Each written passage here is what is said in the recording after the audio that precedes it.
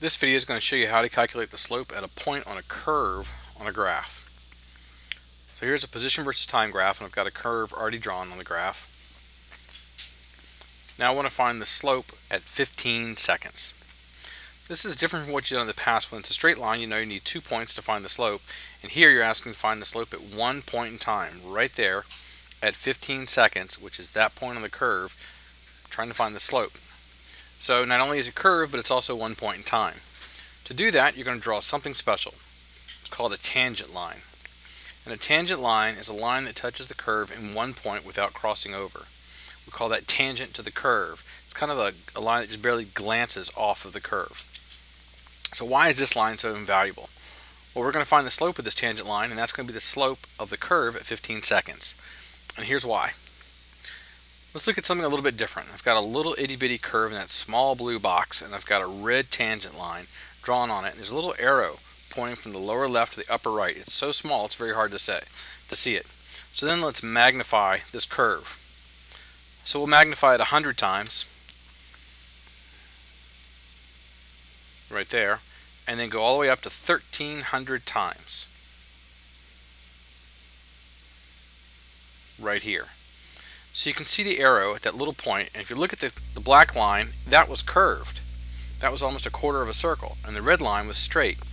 And if you look at the two, you can see they almost look parallel. Now in terms of a time interval, I've gone from a time interval from left half of my screen to the right half of my screen of 1 second, which was originally up there, to now this is 0.0008 seconds. So I've magnified it a whole lot here to get to this point. And I can see that these two are parallel. So I know that the slope at the arrow is equal to the slope of the line at that one point where the arrow is. So this is how I'm going to find the slope of the line at 15 seconds. I've got to find the slope of the tangent line that's parallel to it at 15 seconds. So we say this is an instantaneous rate of change. That is, at this one instant in time identified by the arrow on the black curve, because the time interval is so small, it's equal to the slope of that red tangent line. So now let's go back to the problem. I've got 15 seconds and I've got my tangent line. If I look at my tangent line, I kind of eyeball it, and I can see that I've highlighted this area in purple. That's the area in between the curve and the line. And those two areas on the right side and the left side are fairly equal to each other. To get that, what I would do is take a straight edge, such as a ruler, bring it up to the curve, and just kind of estimate when the area on the left-hand side close to the curve is equal to the area on the right-hand side. Now if I go too far away from that point, from 15 seconds, they're not going to be the same. So I need them pretty close together to say those two areas are about the same. Since you're just eyeballing this, your numbers, my numbers, your friend's numbers may not be exactly the same, but they'll be pretty close. For example, maybe I get 0.5, you get 0.4, your friend gets 0.6 or 0.7. Those are pretty close to each other. If you want exact numbers, well, then you can do this with calculus and derivatives. But we're not there yet. Alright, so now I've got my line drawn. I've got it all balanced out. I've got to find the slope. To find the slope, I just find the slope of the straight line. So I do this the way I've always done it. Slope is rise over run.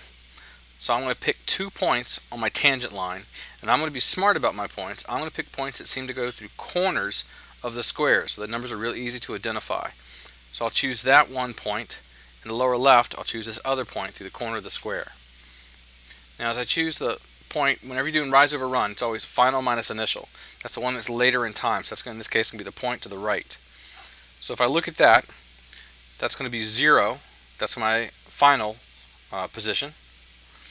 And it minus the initial position, so it's minus a negative 9 meters. Now for the run, I go over to my point that's farthest to the right. That's the one that happens later in time. That's the final. And that's going to be 21.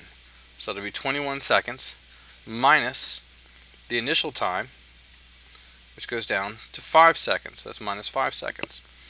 So the slope is it is positive 9 meters over 16 seconds.